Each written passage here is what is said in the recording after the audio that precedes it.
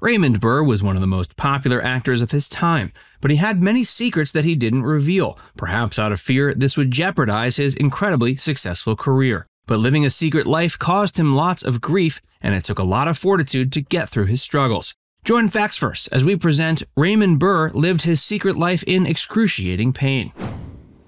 Raymond William Stacey Burr was born May 21, 1917 in New Westminster, British Columbia. While he didn't come from a showbiz background, his mother was a music teacher, and his father was a hardware salesman. His parents divorced when he was 6, and he moved to the U.S. with his mother and siblings, settling in California. Not too much is known about his childhood and his formative years. It's rumored that many of the stories he gave in interviews weren't true, and there's little evidence or records that can tell us about his upbringing. For example, he once claimed that during his teens, he was sent to New Mexico to work on a ranch for a year. We still don't know if this is actually true, but we do know he took an interest in acting at a young age and began acting in local plays during his teen years. He eventually joined the Pasadena Playhouse to study acting. He also stated, though this hasn't been verified, that he joined a theater group in Vancouver and traveled the world with them to perform plays, going to countries like India, Australia, and parts of the UK. In 1940, when he was 23, he moved to New York to pursue a career in acting. He couldn't have made the move at a better time.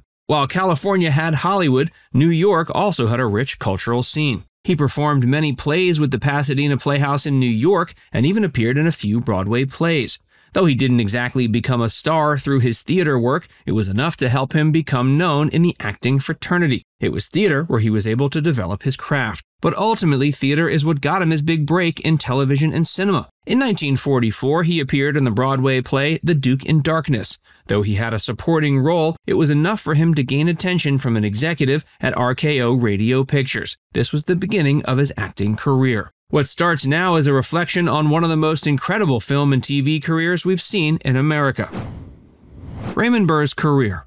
Raymond Burr began his film career in 1946 with a small role as Paul Gill in the feature film Without Reservations. This was followed by a drama called San Quentin, which is largely acknowledged as his first major role, even though it was a supporting one. He starred alongside Lawrence Tierney, one of the biggest stars of the time. But he continued to get steady work for the remainder of the 40s and the 50s. Sometimes these were supporting roles and sometimes larger ones. His roles were diverse, but he became mostly known for his villainous roles in many great film noirs. Among these were Desperate, Sleep My Love, Pitfall, Red Light, and Crime of Passion. He played one of the roles that he's arguably most loved for in Alfred Hitchcock's film Rear Window.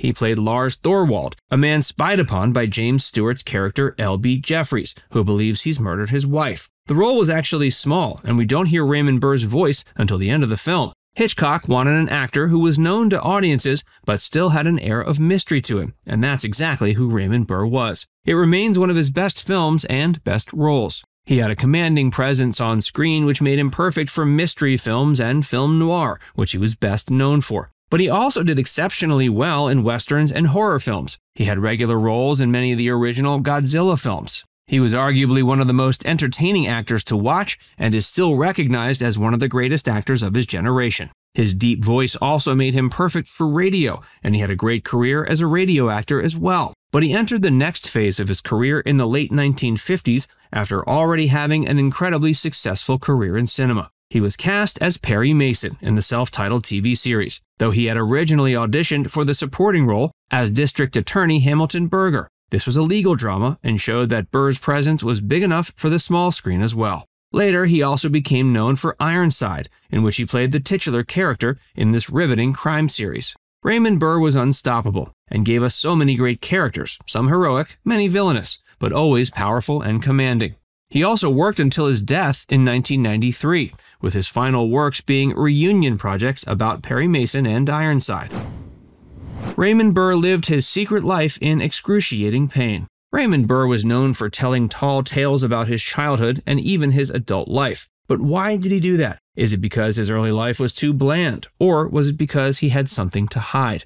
Raymond was briefly married to Isabella Ward from 1948 to 1952, when they got divorced. He even invented the story that he had other wives, but his relationships with women never went too far. Raymond Burr was gay, and he kept this hidden from the public. After all, his career took off in the 40s and 50s, which were a lot more conservative. Even as the liberal 1960s approached and themes of homosexuality became more prevalent in film and television, it was still taboo for actors to be open about their homosexuality. But there were always others who were eager to out celebrities, and perhaps it's even more so now.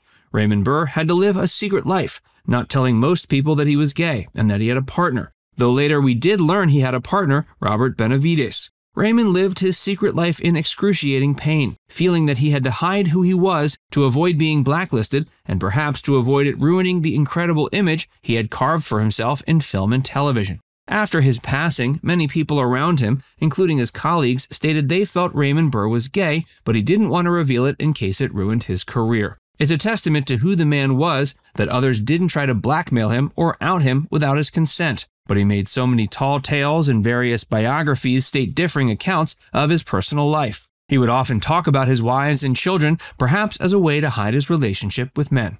Today, things would perhaps be much easier for Raymond Burr, but Raymond had to put up with a lot of pain in order to not jeopardize his career or the tough guy image he put up in his various characters. He's an inspiration to all actors, but he's often recognized as a trailblazer who paved the way for other gay actors. For his incredible life and career, we can only look at him in awe. Raymond Burr died September 12, 1993 in California at age 76. He's still recognized as one of the great actors of his generation, and people will be watching his films and TV shows for generations to come. Now it's time to hear from you. Were you aware of Raymond Burr's secret life? What do you think about his struggles? Let us know in the comments section below.